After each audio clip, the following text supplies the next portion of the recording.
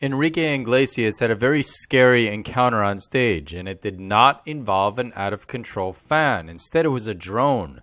While performing in Tijuana on Saturday, May 30th, Enrique sliced open his fingers after a mishap with the flying machine. Blood poured out from his wounds, soaking his white t-shirt as horrified fans looked on. Thankfully, the accident wasn't quite as bad as it looks, and the singer's rep released a statement saying, "During the show, a drone is used to get crowd shots, and some nights Enrique grabs the drone to give the audience a point-of-view shot. Something went wrong and he had an accident. He decided to go on and continued playing for 30 minutes while the bleeding continued throughout the show." What a performer! After the concert, the 40-year-old was rushed by helicopter to Los Angeles for treatment, where he's currently recovering. According to Enrique's website, his next concert isn't until July in Mexico City, so he has some time to heal and get well before going back out on tour. Either way, a fun night turned into a scary moment. Here's hoping Enrique's okay. For the latest celebrity news and photos, head over to PerezHilton.com.